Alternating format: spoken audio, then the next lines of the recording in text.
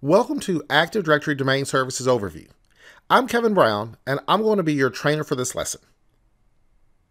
The topics we'll actually cover will include answering the question, exactly what is Active Directory? I'm also going to talk about why a business actually needs Active Directory. I'm going to demonstrate the entire installation of Active Directory.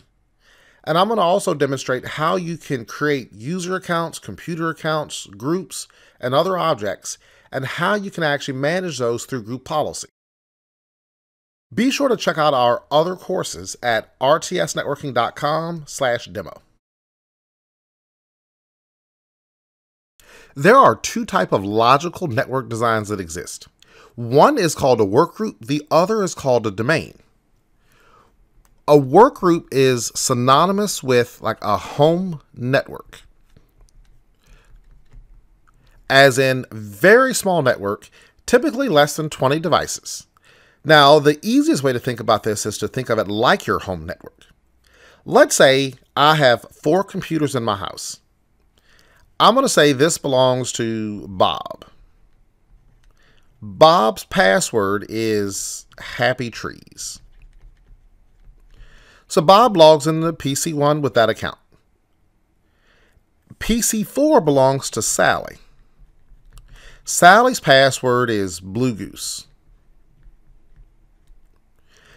Bob can log into PC1, but only into PC1.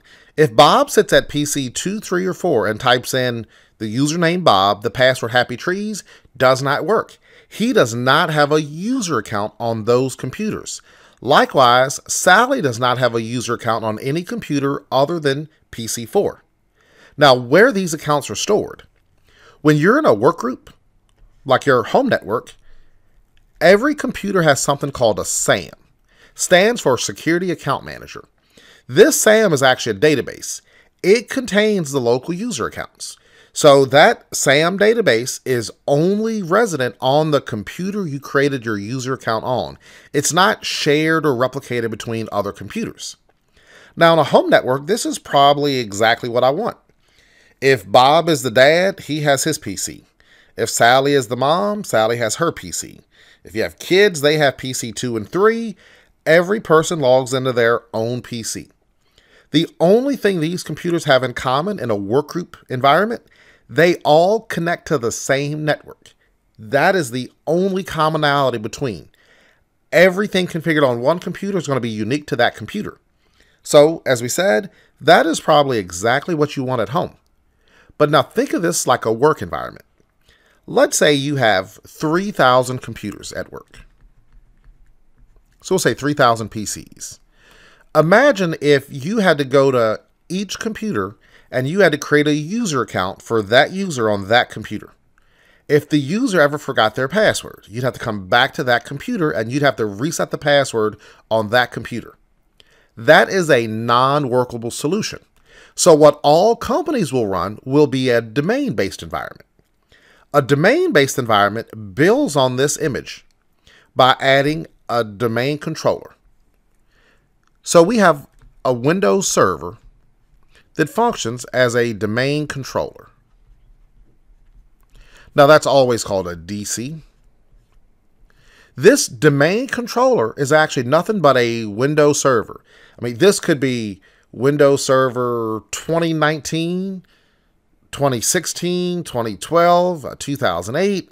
Any Windows operating system has the ability to be a domain controller. Or I should say any Windows Server operating system has the ability to be a domain controller. A domain controller is nothing but a server that you install this software that's called Active Directory. Now, everyone calls it Active Directory. The full name is Active Directory Domain Services, or ADDS. But it's almost always just called Active Directory, and whoever you're talking to, they're clear as to what you mean.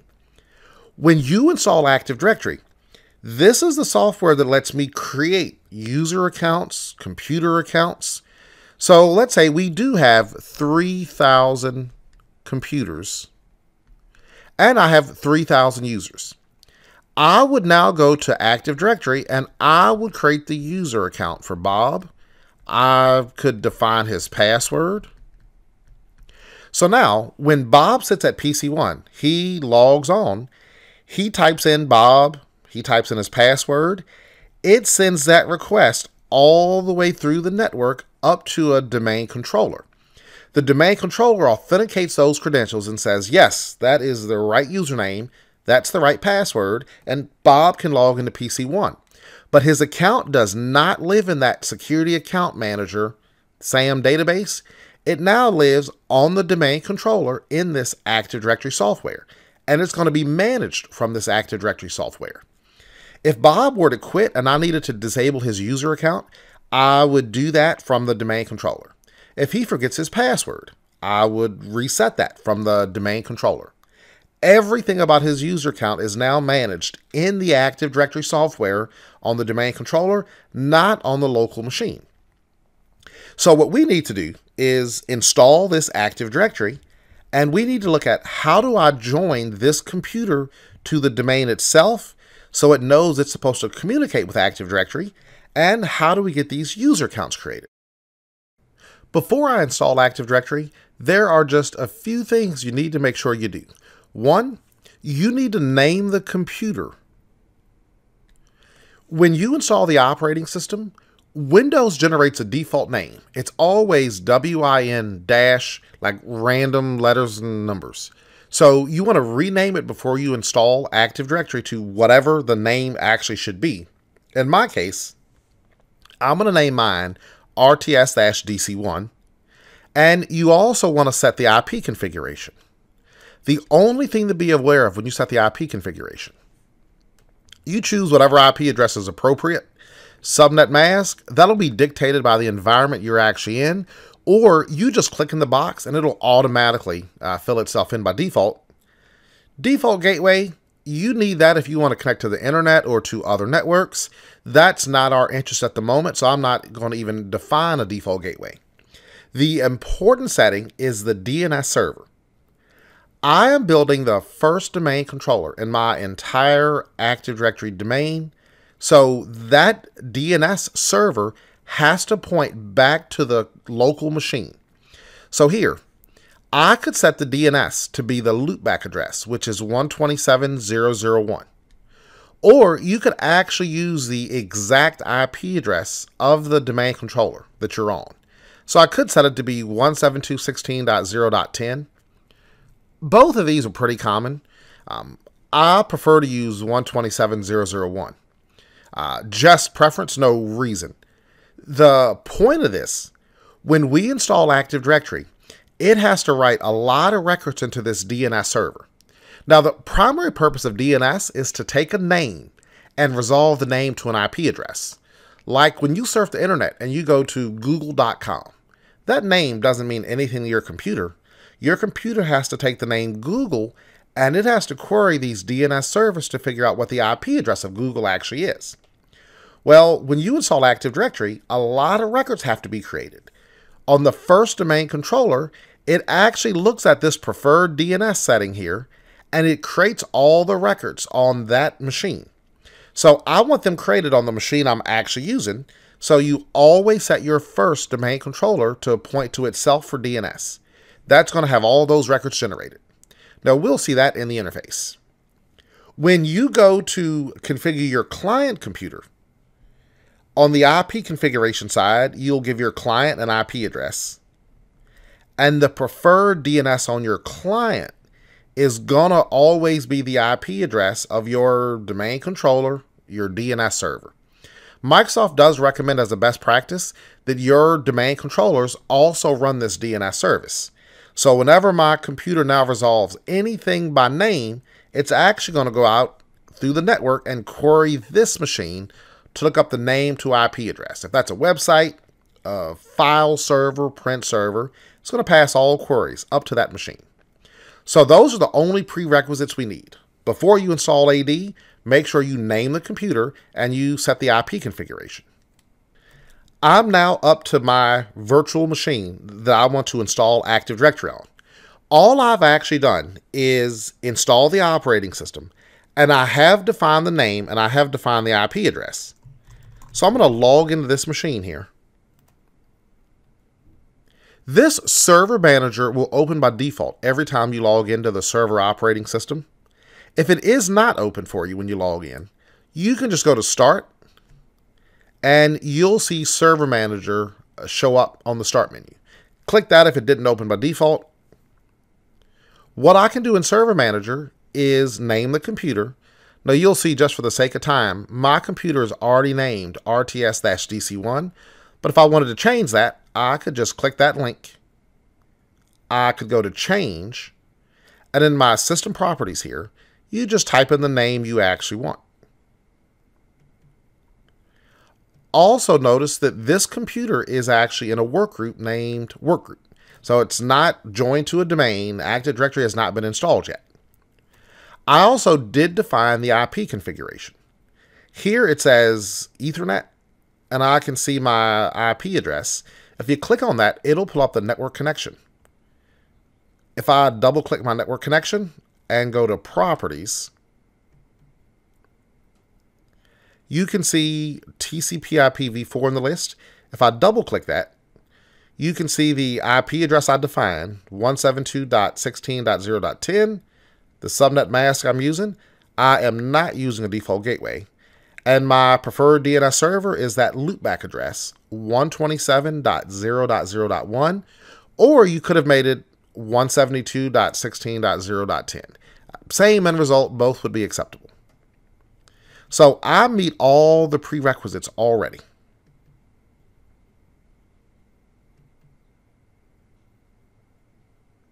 Now to install Active Directory, I'm just going to click Manage, and there's an option to add roles and features.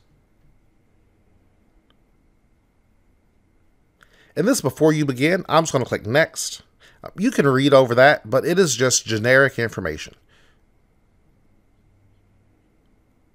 We are choosing role-based or feature-based installation for Active Directory.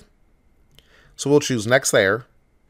This is the machine I'm installing on. So the name of my computer, the IP address. So I'll click Next for that. I am just selecting Active Directory Domain Services. When I check that, it gives me this little pop-up window here that basically says these other components are also going to be installed. So I need to add those. So I'm just going to click Add Features. And these components are really the management tools, like the ADDS tools. So we'll add features for that. We'll click Next. On the features, we are not selecting anything, so we'll just click Next. On this Active Directory Domain Services, this is just information. Helps you configure this according to best practices. So it says, like, things to note. You should have a minimum of 2 domain controllers so you don't have a single point of failure. Also says Active Directory Domain Services requires a DNS server to be installed. If you don't have one, you'll be prompted to install one on this machine. So that's just informative. But we'll click Next there, and we will click Install. Now, what's happening right now is the first part of a 2-step process. This installs the role, but then we actually have to go back and configure Active Directory the way we want. So we'll let this install, then we'll walk through the Active Directory promotion wizard.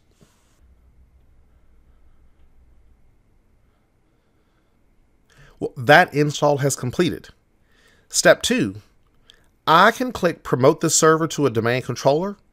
Or if you actually close this window, which I do all the time, you can go to this notifications here, this little yellow triangle. If you click that, it also has that same option, promote this server to a domain controller. Well, I'm going to select that, and we will walk through this wizard. Now, I am creating a brand new Active Directory structure. So what we are assuming is I'm like a new company. I don't have a domain present in the environment or anything like that. So what we will do is create a new forest. A forest in Active Directory can really be just a collection of domains if you're in a larger environment. But the first domain controller you build is always going to be the first domain controller in your entire Active Directory forest. Now, the other 2 options, which we won't select. One of the notes we saw earlier said, at a minimum, you should have 2 domain controllers. If you have already created Active Directory, I mean, you've already installed it, and you now just want it to be fault tolerant, you would choose option 1, add a domain controller to an existing domain. So it would just be like a second domain controller. If I'm in a company that is, say, pretty large or maybe geographically separated, if you have an office in the UK and an office in Canada, you may create separate domains. One for Canada, one for the UK. If you have an office in the US, that may be a separate domain. If that's true, you'll have this parent-child relationship. That is this option to add a new domain to an existing forest. We're not concerned with any of those details because, again, we are creating a brand new forest from scratch. So add a new forest. It says, what do you want to name this? Well, I'm going to name it rts.local. I'm going to just click next for that. It'll verify that name is not already in use in the environment, so it takes just a second. Now it says, what domain controller options do you want? I can set these functional levels, 2008, 2012. The functional level does nothing but enable features in newer operating systems. So if all your domain controllers run Windows Server 2016, you can set your functional level to be Server 2016, and any new features associated with Active Directory on Server 2016 will be enabled. I can tell you for a fact, there are very few enhancements at functional levels. The only big functional level was actually Server 2008 R2. If you chose that functional level, then all your domain controllers had to run 2008 R2 or newer. And if you did that, you could enable this recycle bin for Active Directory. So if you deleted a user, you could go to this recycle bin and you could just restore the user directly from there. Other than that, the changes are actually fairly small changes. I'm going to leave those on the default. I do not have a DNS server, so I'm going to leave my DNS checked. And the last thing we're going to do here is set this directory services restore mode password. If I ever have to restore this from a backup, I would need to use the password I defined here. So it just requires you to type a password. So I'll enter that and we'll just click next. It says a delegation for this DNS server cannot be created because an authoritative parent zone cannot be found. All that means is this could not find a DNS server. So it's going to install DNS for us and fully configure it. So you'll always see this show up when you build a new forest. It just looks alarming because it has that warning triangle in it, but it is not. So I'm going to choose next for that. It'll take just a moment and it's going to tell me my NetBIOS domain name, which is always the name of your domain without the extension. Like I named this rts.local. The NetBIOS name is going to be just RTS. So I'll click next for that. And we're actually almost done. Active Directory is actually a database. It's truly a database that contains the user accounts, computer accounts, and all these other objects. This path is just the location. Now I'm going to leave all these in the default location. But C Windows NTDS is going to contain my Active Directory database, which is actually a 20 meg database file by default, so very small. We also have all these transaction logs. That goes to the same location, C Windows NTDS, and it also creates this sysvol folder. This is actually going to be a shared folder that contains policies and a handful of other settings. We are going to leave those in the default location, so I'm not changing anything here. I'm just going to click next. These are all the options we defined. I'm going to click next. It's going to make sure we meet the prerequisites, which we will.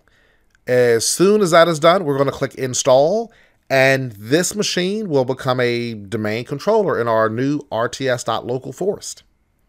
So it says we passed all the prerequisite checks here. So we'll just click install. That is all there ever is to create a new domain, build a new Active Directory forest. It's going to take maybe 5 minutes or so for that to install. The machine has to reboot. But every domain in the world started exactly that way, with someone installing Active Directory on a single server.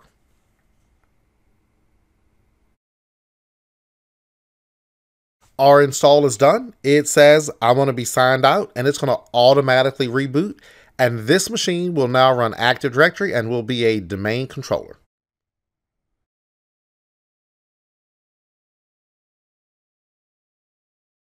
The Active Directory install has completed. My server has rebooted. So now I'm going to log in to my RTS domain. Administrator is my username that I'm using, and I'm just going to type in my password. We are now authenticating with our Active Directory account. A few things are notably different. One, if I click on this local server, you can see the domain now says rts.local. And over here on the left, I also have this ADDS for Active Directory Domain Services. This is actually called a server group, but this will give you a list of like all the domain controllers you have in your environment. And I also have this DNS that was installed that shows up. You'll always see this ADDS on all your domain controllers. If I go to Tools, I see several options for Active Directory. The only one we care about for this lesson is Active Directory Users and Computers. So if I pull that up, this is my domain, rts.local. That's the name I selected when I installed Active Directory. I have a few objects that show up here. These are containers and organizational units. I'm going to just slide that over a bit. If I go to this users container, these are the default accounts that exist. This is my administrator user account. The ones with like 2 heads would be groups. So I have a few user accounts and a handful of groups that exist by default. I can create new users here as well. An example would be if my company did hire a new user named Bob. I'm just going to click this new user icon here. Or if you cancel that, you can just right click this container, users, and there's a new option. And you get an option for computer, group, user, and several other objects. So I'm going to click new user here. The first name of my person is Bob. I'm going to say the last name is Ross. Now for Bob, I'm going to say the user login is B Ross. So first initial, last name. And we'll just choose next for that. I'm going to set Bob's password. I'm going to leave selected. User must change password next logon.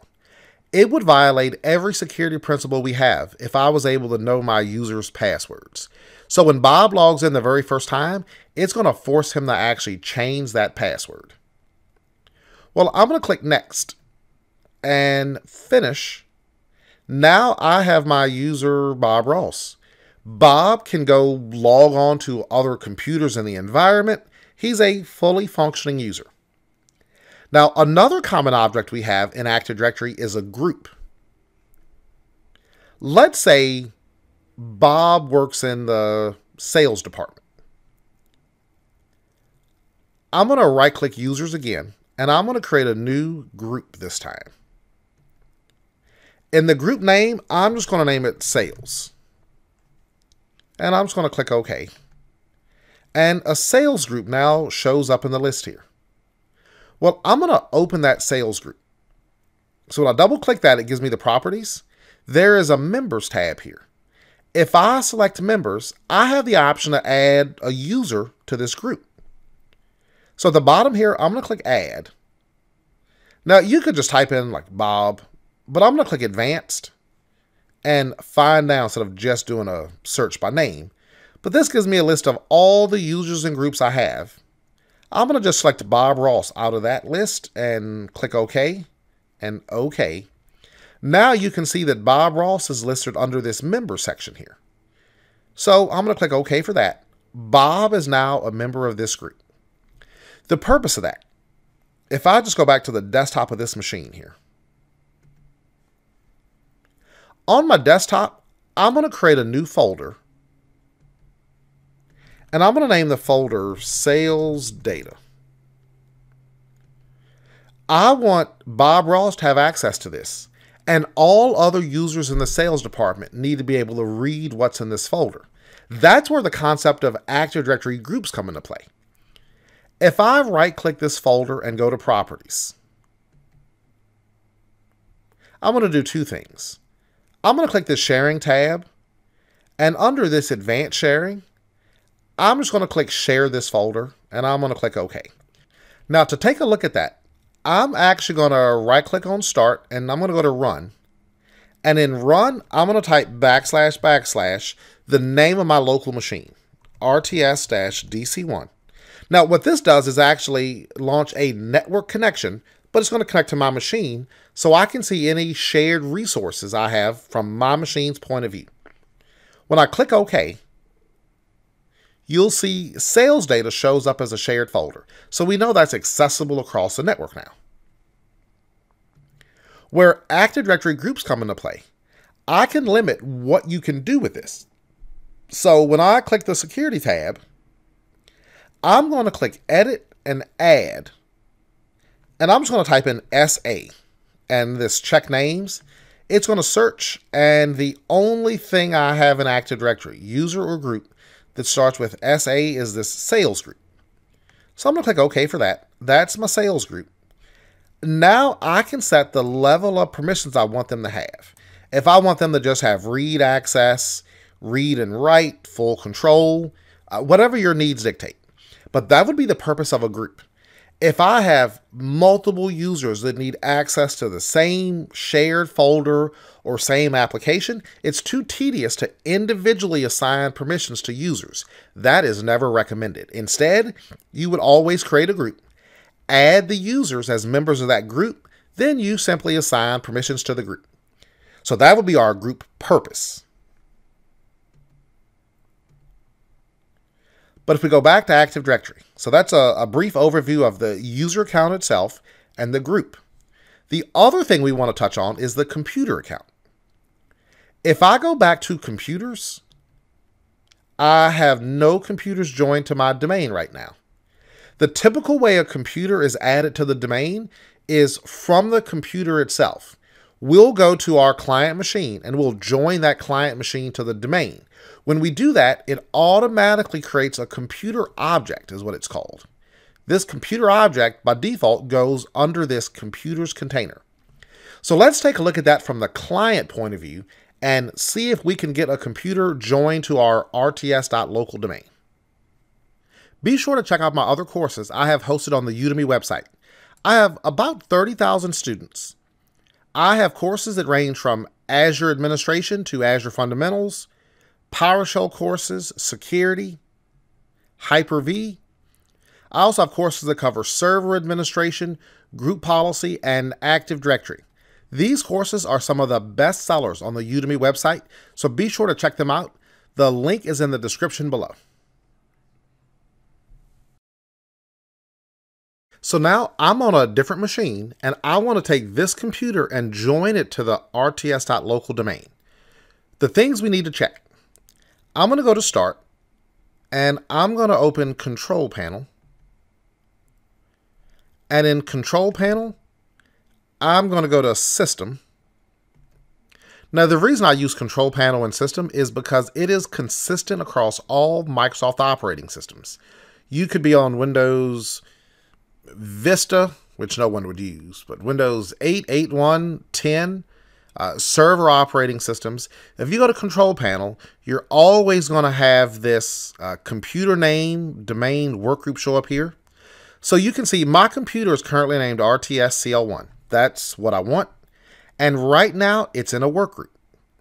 So that is what we want to change. I'm also going to check the network settings. So I'm going to right click my little network icon here and open Network and Sharing Center. And I'm going to click on Ethernet. And I'm just going to go to the properties. TCP/IP version 4, and you can see my IP address is already defined, 172.16.0.11. That's the configuration I want on this machine. And if you remember, 172.16.0.10 is the IP address of my domain controller, the RTS DC1, which is also a DNS server. So that's already correct.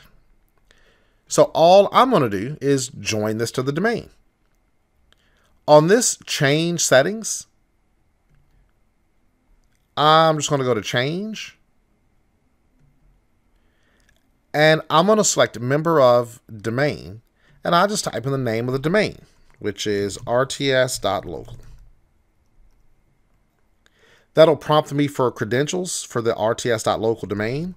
So I'm going to use my administrator and the password for that account. We'll just click OK. That says welcome to the domain. So I'm just going to click OK, and this machine will reboot, and now it's a member of a domain. So we'll say close and restart now. As this restarts, we're going to switch back to our domain controller. So as the other machine reboots, this computers container we looked in just a moment ago was blank here. If I click refresh, you can see RTS-CL1 now shows up as a member of the domain. So I have my computer joined to the domain, so it can now be managed through Active Directory. I have my user, Bob Ross, so the user account can be managed through Active Directory. If you are in an environment with thousands of users, all your users have been added to Active Directory in a similar fashion. All the computers your users actually use have been added to Active Directory in a similar fashion. Pretty fascinating and very straightforward. Now, the other thing we want to touch on is how this gets organized. I'm going to click on my domain, rts.local. Notice when you look at this, if I slide some of these over a little bit so it's a little easier to read.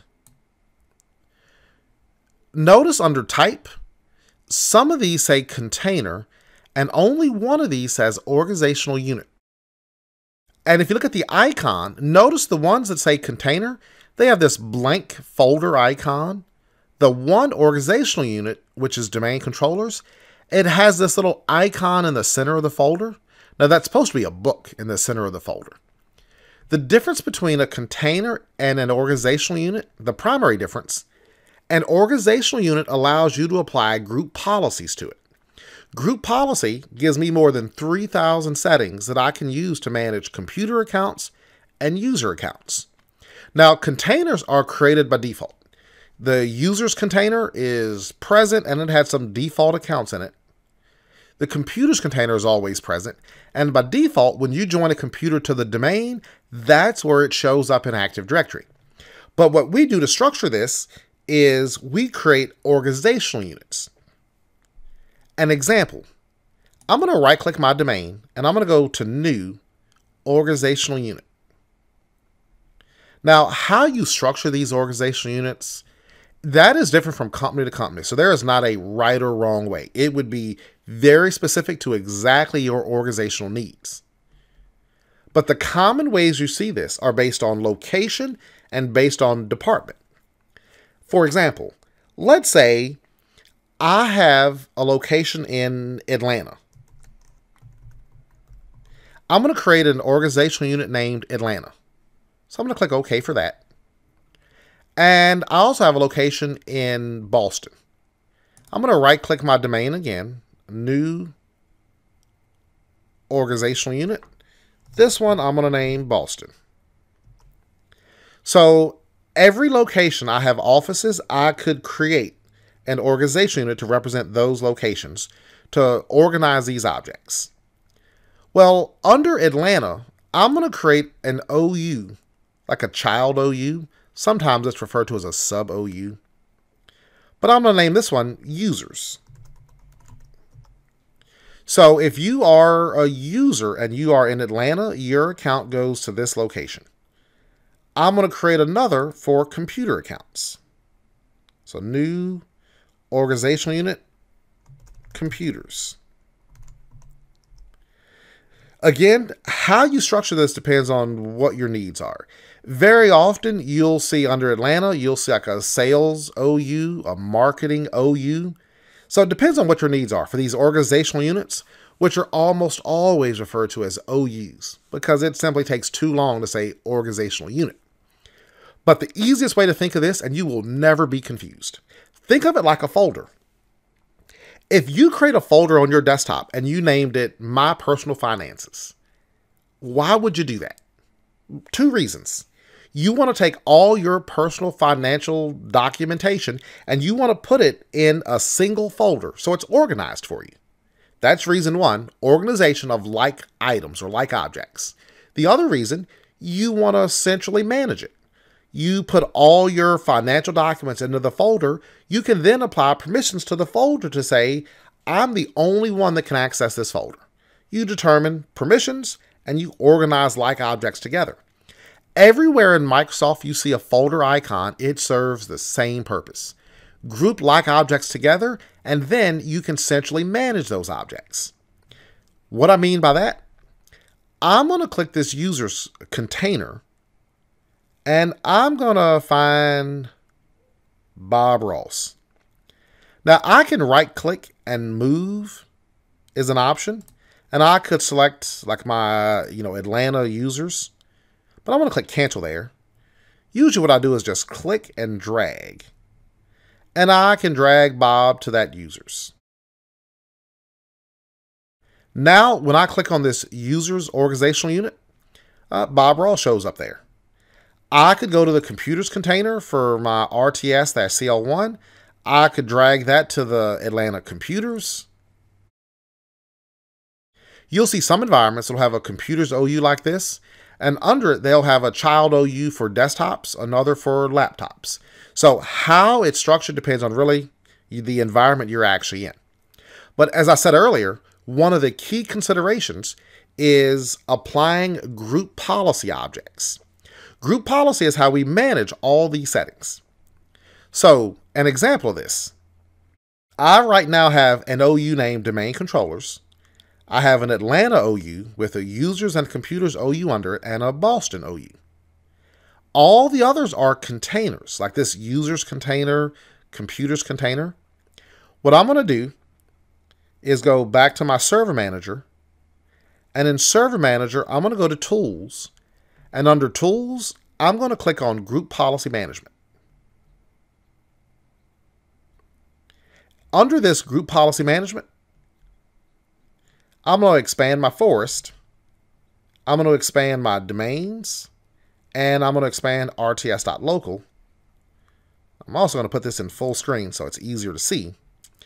But notice you don't see the users container. You don't see the computers container show up here. What we're getting is the organizational unit. So I have Atlanta with the computers users OU under it. And I have the Boston and domain controllers OU. None of the containers show up here. So what does that mean? It means you cannot directly create a policy and apply it to that location. Now, to look at a few interesting settings in a policy, I'm going to set the wallpaper and I'm going to define some power settings. But before we do that, we want to verify how our other system looks right now. So I'm going to switch back to that RTS-CL1. So on my RTS-CL1, I'm going to log in as that Bob Ross, or B Ross was the username, and I'm going to enter the password. It says user's password must be changed before signing in because we left that checkbox set, you'll remember. I'm going to say okay because I have to reset it. And I'm going to type in a new password. And we'll just sign in. That password is actually now changed in Active Directory. Now Bob Ross is signed on. Two things I want to show you. Now, the reason I show you this is just so it's clear that we have managed some of these settings through policy. When this comes up, notice the wallpaper is the default Windows wallpaper. And I'm also going to right-click Start, and I'm going to choose Power Options off the Start menu. And under power options, I have this balanced and high performance, my power plans they are. And if I click this down arrow to show additional, there is only this power saver that shows up.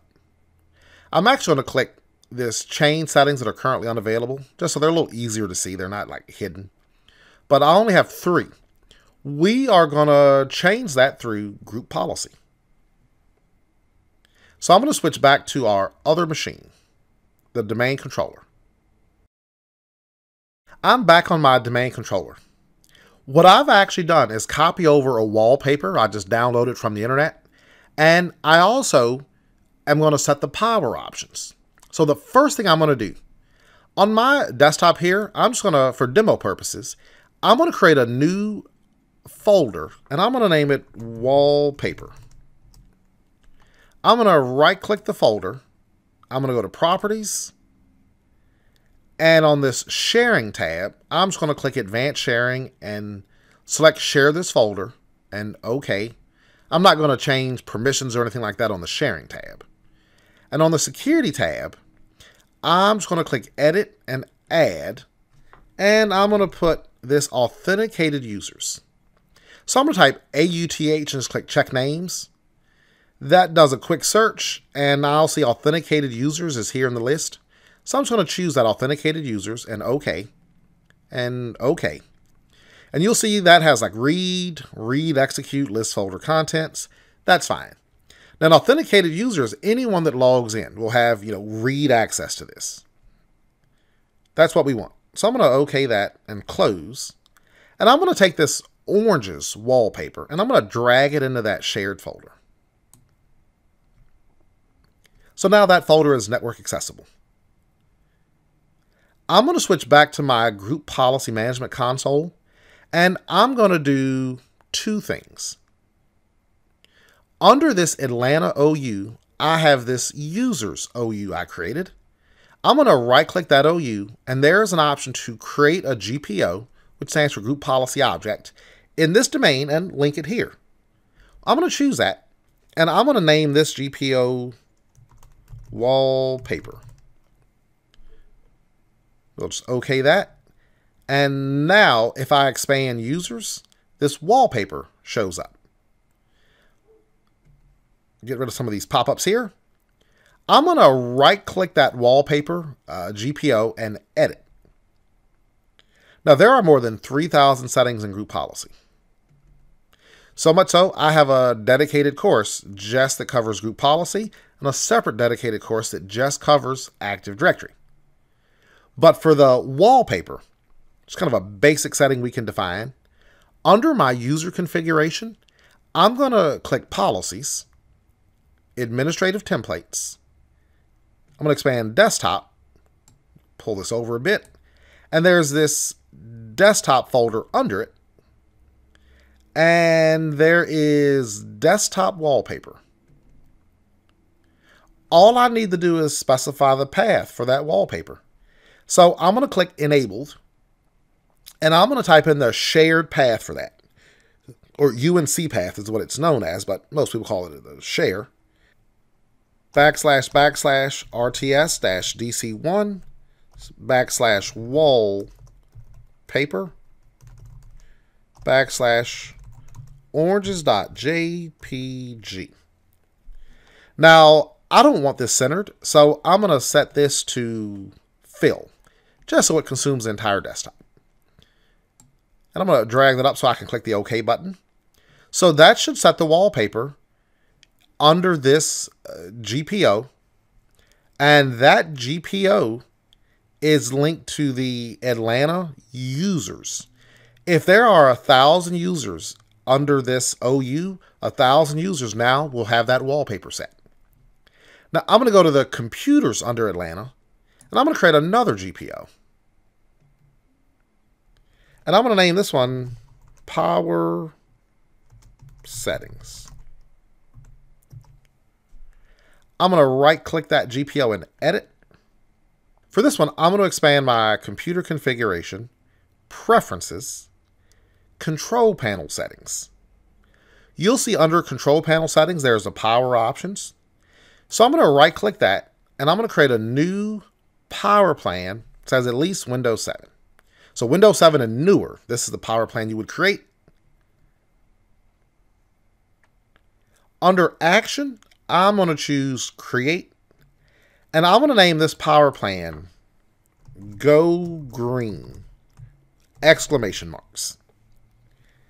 Now, I don't want to actually have this be the active power plan on my system, so I'm not going to click this Set as the active power plan. I'm going to leave that deselected. But just remember we named this Go Green, and I'm going to click OK. And I'm going to close that GPO.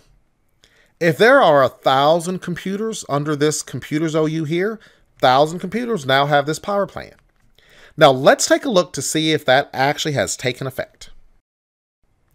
I'm back on my RTS CL1 machine, so I have the wallpaper we started with, and I don't have the power options. Now, what you can do many times is you can actually type GP update, and many things will take effect. I'm actually going to do that right now. Well, I'm going to show you one thing before I do that. I'm going to click Power Options. And I'm going to choose that change settings that are currently unavailable, just so it's easier to see. But notice I only have the 3 options. Like if we refresh, still the 3 options. What I'm going to do is right click and go to Run. And in Run, I'm going to type GP Update. GP Update just tells my computer, go back to the domain controller and check for any updates to any policies. So I'm going to click OK for that. And it says Updating Policy. And in a moment, it's going to say Computer Configuration. It's updated. It's going to reference User Configuration. So there I can see the computer side's already done. User side's done. If we refresh this view now, it's like magic. My Go Green shows up in the list. Now, what's interesting is the wallpaper did not change. Some settings can be updated in the background. Some settings require you to either reboot the machine, if it's a computer setting. Some user settings require you to simply log off and log back on. The background does not update in the background, or I should say the wallpaper does not upgrade in the background.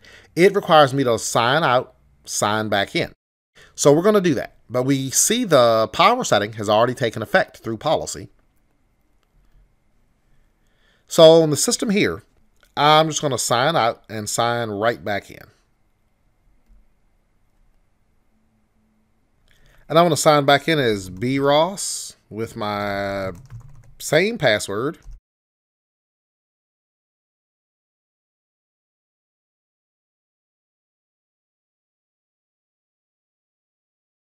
We have a lovely wallpaper. Okay, maybe not lovely, but we know our policy worked because my wallpaper is now a bunch of oranges.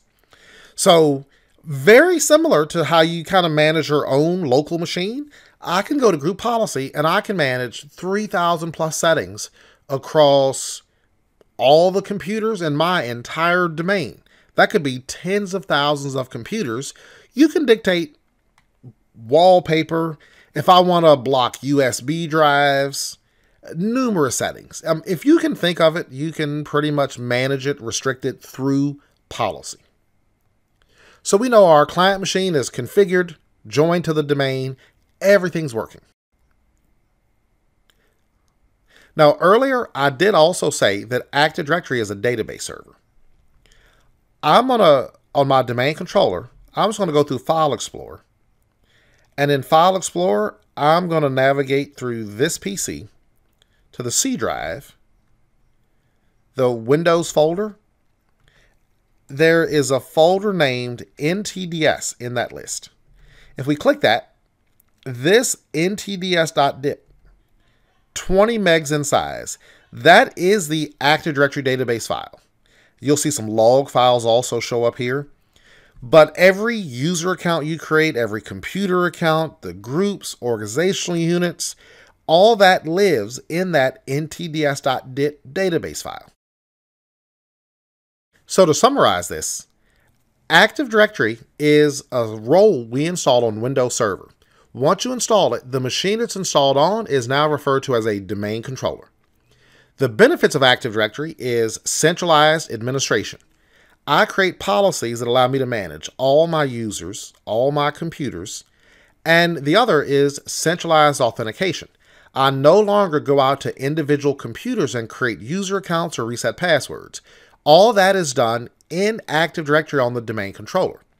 Now, as we saw earlier, you should have at a minimum 2 domain controllers.